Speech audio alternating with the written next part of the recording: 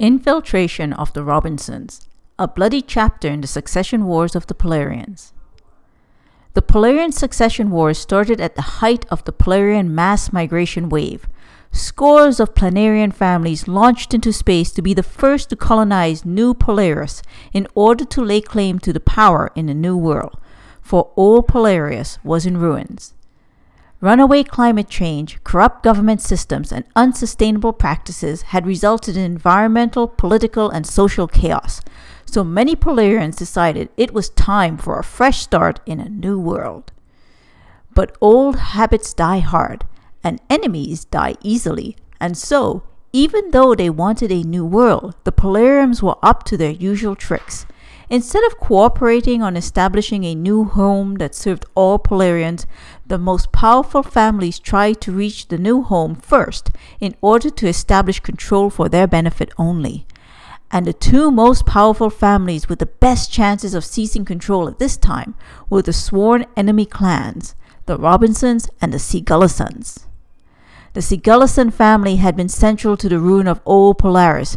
They were firm believers that everything in the world was theirs. They believed themselves to be superior to all other Polarians families and were ruthless and cruel in their rule. Given a choice, the Polarians would have preferred the Robinsons gain control on New Polaris. At least the Robinsons did not treat their subjects with such contempt and cruelty.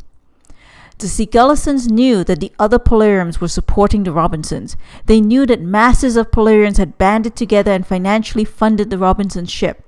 In exchange, the Robinsons had committed to governmental reform if they reached New Polaris first.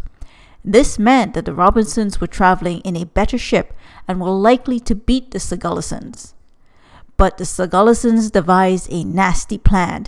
They killed a member of the Robinsons family and placed an impostor in its place. After all the Polarians looked the same, so who would know? Once in space, the impostor set about sabotaging the ship.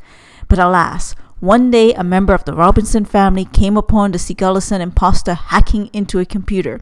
The Seagullison ruthlessly killed the poor, unsuspecting Robinson and fled the scene. And so, the Robinson family was alerted and a meeting was called. Chickadee was the youngest member of the Robinson family. As panic spread to the Robinson ship, Chickadee sprang into action. She downloaded the medical data from the med-bay's computer scans. She knew that even though all crew members might look the same on the outside, an analysis of their medical data would reveal the imposter. Chickadee analyzed the medical data using a pedigree chart and conclusively identified the imposter.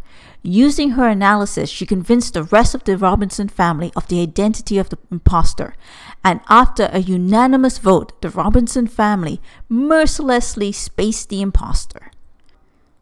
And thus, the Robinsons were the first to land in New Polaris, and as they were beholden to the general public, they ushered in the first democratic system for the Polarians. The system was not perfect, but things were better than before, and over the centuries the government of New Polaris improved little by little. Sadly, some of the record of the Robinsons' trip were lost over time, but happily, the medical records downloaded by Chickadee have recently been recovered. The records are in the link below.